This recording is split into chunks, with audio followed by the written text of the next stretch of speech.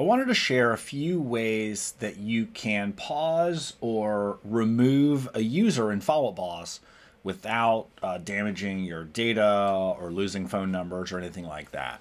So you would have to be an owner level user to do the majority of this, but you click on admin and then team or teams. It may be different in your account.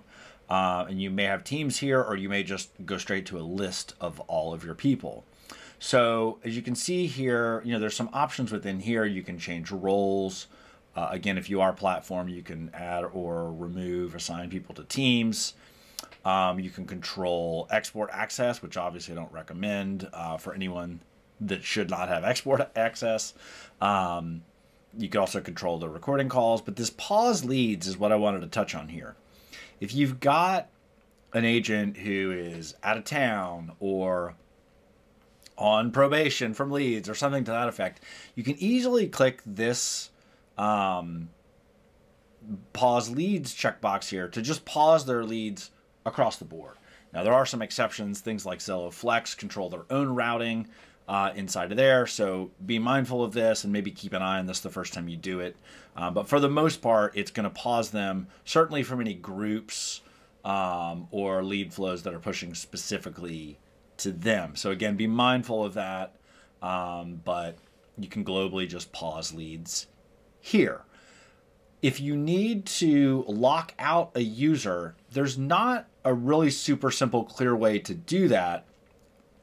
But what we recommend doing, especially if you're a Google user, if you're 365, I'm sure there are other workarounds. The same thing may work, but I can speak specifically for Google. If you need to actually lock someone out of access to their account, you can just hit edit and you can change their email address. And as you can see, we've already done this here just kind of as a demo or to access this secondary account. But you can simply use your real email address if it's a Google Workspace account, and just add a plus and then anything you want. So if you wanted to say my name plus agent you're removing at your company, that changes their username. And so they're probably not going to guess whatever it is that you did that. So they won't be able to log in anymore.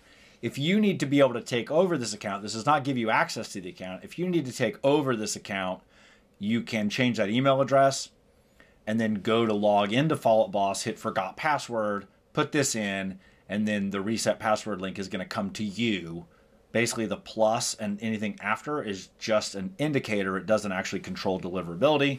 So again, your name plus whatever will still come to your regular inbox. So this is a great way to lock somebody out either temporarily or for the long-term effect that you're going to remove them, but you're not quite ready to remove all their leads or change a bunch of things that could affect your settings or routing.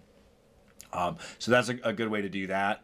I mentioned phone numbers as well. So one of the things after you've done what you need as far as the data and contacts and leads assigned to that user, which I'll tackle in a second, when you delete their user, the phone number is still going to show up down here as a released number. I'm not 100%. It's either 14 days or 30 days, but you're going to want to do it fairly quickly.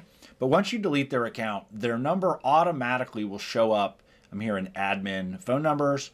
It's going to show up here and it's going to say released next to it or something to that effect. And then all you have to do, you're going to want to create a team inbox for this. If you don't have it, we've already got one here called Old Agents Team Inbox for this exact purpose. So if that agent's been with you for a couple of years and their Follow Up Boss number is out there and people might call it back when they're ready to buy, you'll have the option once that number is released to swap. I think it's actually, you can actually move the number in particular when it's a released or deleted number, and you're just going to move it to this inbox. So that way you've at least got a record. You can obviously control who's on the inbox as far as receiving those calls, but you certainly don't want to lose that number if it's something that's been in use for a while with your company. So again, it'll show as released. You can move it to this inbox, and you can actually have multiple numbers in that inbox. So you don't have to create a new inbox for every agent that you've let go, you'll actually have a list of all the numbers here.